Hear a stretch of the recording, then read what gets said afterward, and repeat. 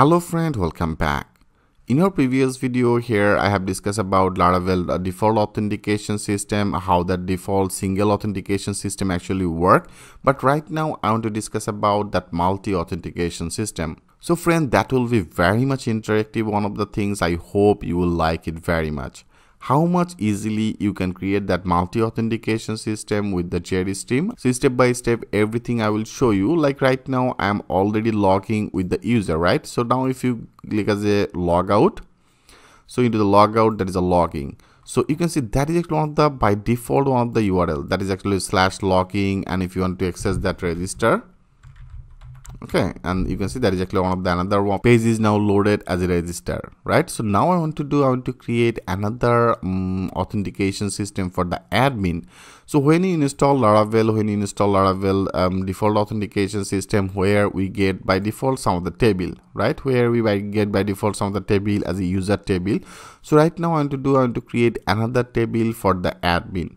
So for the admin here, I also want to load with the same page, like here, that will be on the logging. So this will be for the user, and also I want to create another one as a admin and then /logging. Okay, so when you click as a admin logging, then our one of the another logging page will be loaded, and from here, if you put your appropriate admin email address and the password, then it will be redirect to our another dashboard as a admin dashboard. Okay friends, so how can do that work? I show you. Like right now, that is our default one as a logging, and here if you put your appropriate user, that means I have already created one of the user in our user table as a name. There is the email address and the password. So if you put your appropriate email address and the password, click as a login. Now you can see this user is successfully logging, and it's visible that name, that is our user, right? So that's all that actually default route. If you want to check that all that your route list, you can also check it. I show you. If you want to check it, like here if you run with the PHP artisan and then route and then list, so that is one of the command as a PHP artisan route list. If you click as a enter, you can see friend all that default route. Okay, so my monitor is not much big size, so here if you can say everything is ready-made, like there is a user profile, the password, there is our default one of the route, the confirm password route. Okay, that is all the route, and then the password. You can see there is a register, and register is actually, there is one of the post method, and there is also another register, and this Laravel 45 HTTP controller register, and this method, that means there is actually one of the create method. So this method is responsible for the create one of the new user, right? So I have already created one of the user as a user, and also there you can see there is a logout. So logout functionality, that means when you click as a logout, okay, when you click as a logout, then this method, this destroy method is responsible for the logout, and that is the file location as a Laravel 45 HTTP controller and the authentication session controller, and then there is a destroy method. Okay friend, and also for the logging is the same. So as I told you here, I want to create two things. One will be for the user, another will be for the admin. So for the logging, that is actually the one of the create method, and this create method is responsible for this user logging. Okay, so now we have to create the same things for the admin, right? I hope friend you all understand about it. As I told you, everything is by default. So with the default authentication system, how much easily you can create that multi-authentication system, I will show you. Then everything will be very much clear to you. Okay, so right now that is our default all that file, that means default all that route list. So first of all, I want to do for our admin, I want to create one of the controller.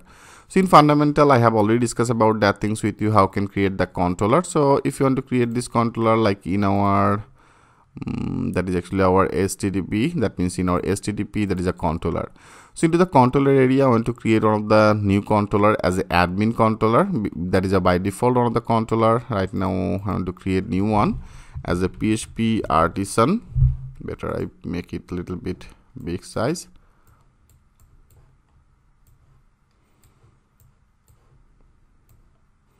Okay, I name it as a PHP artisan, and then make controller, and I want to create one of the controller name as a admin controller. Okay, I name it as admin controller. So this type of one of the controller I want to create. Now click as enter. Now you can see our controller created successfully. That means right now if you go to that our HTTP, that is a controller, and you can see that is our admin controller, right friend? And also I want to create another table. As I told you before, when you install that Laravel provided by default one of the table as a user table. So this type of the same things I just simply copy it, and then I will actually replace it with for the admin. Okay, so I show you like that is our default one as a user. Right now I want to create another table. So I want to create another table as a admin, and also I want to create another model. Like if you go to that app, into the app, there is a model. You can see when you install Laravel and Laravel authentication system, by default they have one of the model as a user model. So that is our user model. So right now I want to do the same things for our admin. Okay, I want to show you, like right now I close everything. I close everything from here, and that is actually user model, right? So first of all I want to create one of the migrations table. If you want to create it, that will be as a PHP artisan, and then I name that as a model. Okay, I create as a model. I want to create that model name as a admin, and also I want to create one of the migration that will be as a hyphen and then the M. That means it should be created two things. It will be created one of the model as a admin, and also it should be created one of the admin migrations table, right? Now click as enter.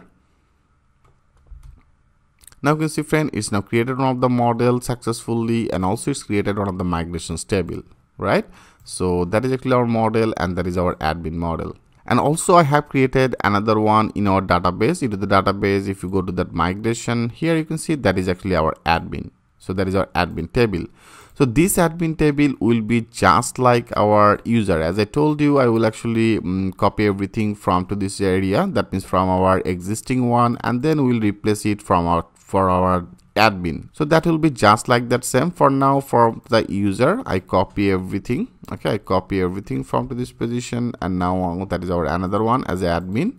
So now I simply paste it. Okay, so for the it will be created one of the admin table, and our field will be just like that same. Here I don't need to change anything. Okay, so that will be perfect. And also for the admin, that means the model, that is our user model. From the user model, I copy everything. And now in our model as an admin, here I just simply paste it. Okay, I just simply paste it. Only we have to change that class name. Our class name will be as an admin. So I simply add that as an admin. So that's all you have to do. So now I want to actually migrate it. That means here I want to migrate this table. Now if you click as a save all, so in our database right now, there you can see they have no table for the admin. So now I want to migrate. That means after this I simply run as a PHP artisan migrate. Okay, that is a PHP artisan migrate. Now click as a enter. Now you can see our migrations table is now successfully created. So now if you go there, click as this refresh, yes, you can see there is another table is added as admins. And into the admin area, I have added actually the same all that field, and you can see now that is our admin field as a name, email verification, password. That's just like our user.